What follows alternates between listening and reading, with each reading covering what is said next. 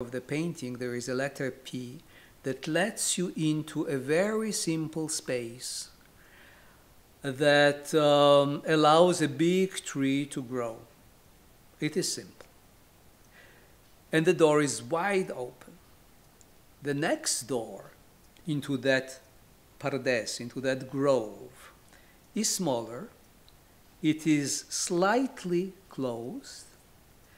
It is symbolized by the letter Reish, R, and R stands for, in Hebrew, for remez.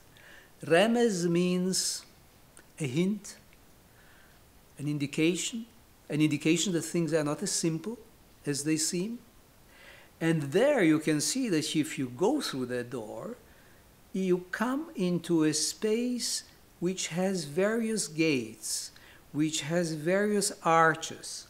And through those arches, from one to another, you would finally arrive to the two tablets of the law. Let's come out from that space, the more complicated space. And we see that the third door, the one that is indicated with the letter D, the Dalet, the D stands in Hebrew for drash. Drash means interpretation.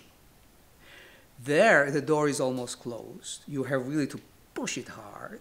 And when you come in, there is a labyrinth. There is a labyrinth. And if you come out from this labyrinth, there is another labyrinth. It is very difficult. And this is maybe already a much, much higher degree of learning. The fourth door to this space is the letter Samach, S, which stands for Sod. Sod stands also as S for secret. This is the secret area. In this area, there is a book, and on that book, there is a flame.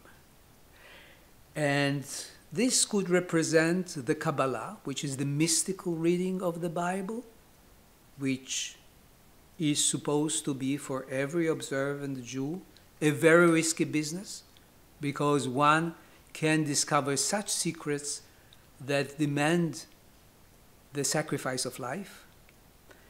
But this fire can also make you think of the crematoria,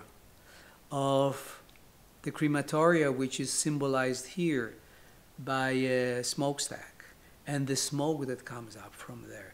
This is a very frightening area.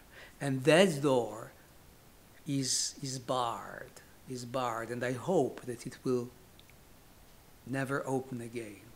So this is a complex painting which deserves some observation and some attention, and it is part of a series of such paradises that I have painted. And with that, I thank you very much for your attention.